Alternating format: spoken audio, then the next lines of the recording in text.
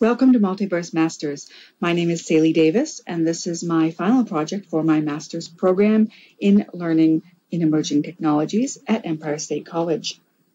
Behind me, you'll see just part of Multivers Masters Educational Support Center. Multivers Masters is actually a 4-island collection. The Educational Center is on the main island, which you can see right here. Within this main island is different educator supports, tutorials, and ideas. So educators can come here. They can collect free resources that are openly shared in the open source community. They can find items that I myself have created to share with the open source community. They can find tutorials, lesson examples, and more. When they arrive at Multivers Masters, they will come to this area where I am now, and they will find many different navigational aids to get them to the places that they need the most support in. So when you first arrive at Multivers Masters, you can see the welcome platform. That just gives you some quick tutorial on how to walk using your arrow keys for those people that are new. And you can see that you were welcomed by Suni Sweet, Schoolgirl, and the Multivers Master himself. Those are in scripts. And those are actually a tutorial that I will do in the future to go on the blog or the website to help educators learn how to do these different examples. A quick introduction board here. We have examples such as badges. And again, these will all be future tutorials with future articles on the benefits of badging in gamification and education. There are full tutorial of lesson examples. This one over here is a storyboard film. So though this is just an example, it can have many different applications. So within these, they are slideshows, and they talk about the different activity examples. And if people wanted to, they could actually come and do that here. Now, with some permissions, they would actually need to become a member of Multivers Masters as a group if they wanted to do it here, but they can also take copies of these and create their own similar setup on their own virtual island. And that's what this island basically is designed for, is to give inspiration and support and ideas and tools to educators to see what they can do in these environments with their students. So there's lots of different navigational tools. I found that was very important in this section so that educators could come and find exactly what they were looking for. So you see there's arrows on the way, there's a speaker prep lounge. So in the speaker prep lounge, they have tools that they can copy and learn how to do presentations and lectures using slideshows that they can create. This is a navigational board, so it just shows the whole island, even outside of the educational support. The main gray square is where the educator support island is, and outside of that we have a student area that you can restrict just for students. And again, these are examples that the educators can come and see and decide to reproduce themselves. In the upper part, currently, there is a lesson immersion of a virtual and fantasy world using educational scripts, non-player characters, and the immersive environment that virtual worlds offer. So a lot of these, for instance, in this island will change frequently. The main educational support section will remain the same.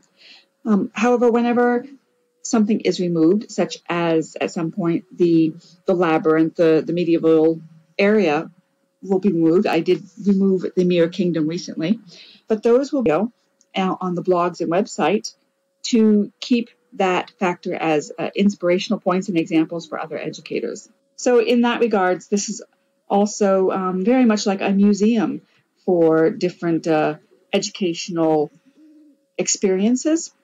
So these may stay in a section of the museum, even if I decide at some point to remove the exhibits or the areas themselves, there'll be a catalog of the area and what was there. So as you can see, there's lots of resources for avatars, avatar clothing. There's even more upstairs. You have lots of different teleport options to get you directly where you need to go. This is the main island, the educational aspect with the ability simulation, the exercise area, and vertical challenge. These are small of different educational content. And you have the links to my blogs and websites in that area as well. You are able to teleport and hypergrid from here. And as I was saying, over here is the actual areas in visual form. I wanted to give lots of different opportunities for people to browse freely, interact with objects. For instance, this one is an interactive light share. You can change the whole feel of the whole environment. If we look up a little bit. So you can see that you can go upstairs for many of these exhibits, and you can teleport right through the teleportation device if you don't want to walk upstairs. And there's also the train station. So if we teleport to this train station, that's how we would access a lot of these other areas. Now, all of these areas are actually within that square, the main island. So this is the train station. This is another area for being able to transport around to the different areas.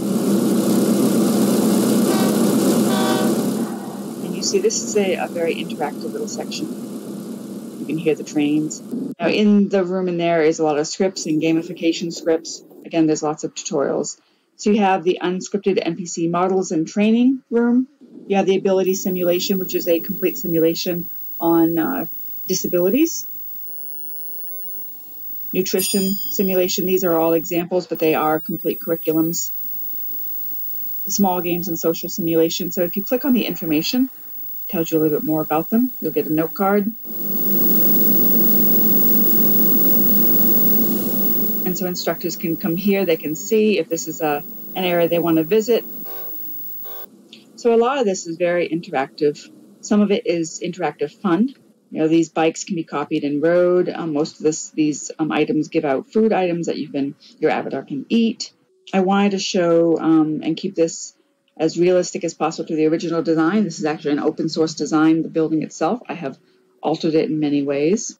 These are news, and these are links to the virtual libraries. So it's also supporting the open source community and everything that people can learn from that. So if we were to, of course, there's an inventory lodge that has some of my own inventory of things that I've created and that I'm sharing. Virtual comms is about communication and how you use communication in the virtual world. The movement is about the different ways to move, and also how movement can be used in theater and dance. There's lots of options. The camera shop, of course, has the film study in it and teaches how to take pictures, how to take snapshots. These are all very beneficial for educators because they need to learn the environment to be successful in teaching within it. So that was my quick tour of just some of the aspects of Multivers Masters that is designed to inspire educators and help them in their virtual exploits. I thank you very much for watching.